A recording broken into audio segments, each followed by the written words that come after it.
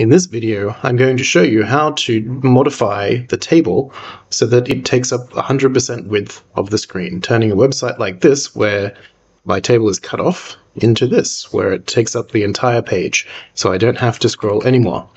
Okay, so the first thing we're going to need to do is install a Chrome extension called TamperMonkey. You can find that by Googling TamperMonkey, and it's the one that's at Chrome, and it's used by 10 million users, so it's very popular.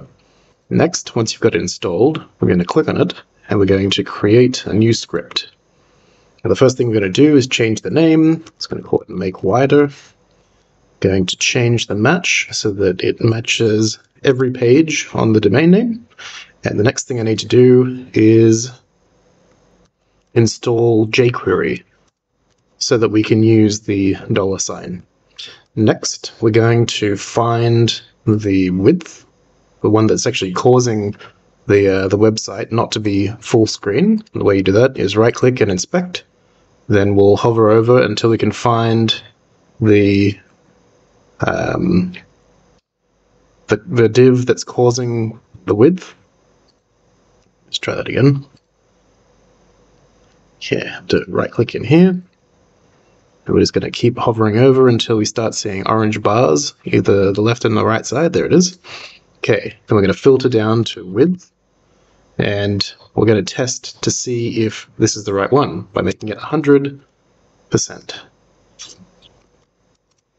And yep, it looks like it's now 100%.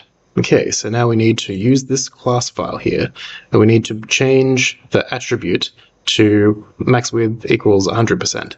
So let's copy this, and we'll move over to our TamperMonkey script, go $, bracket, quotations, and paste in the class file, and .attr for attribute.